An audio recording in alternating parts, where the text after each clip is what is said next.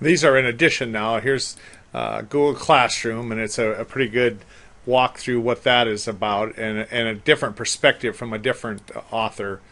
This one here is from Google. And it's kind of interesting. Explains features in detail so you can kind of see it, what that is. And then, again, Google Drive. Here's one video on it.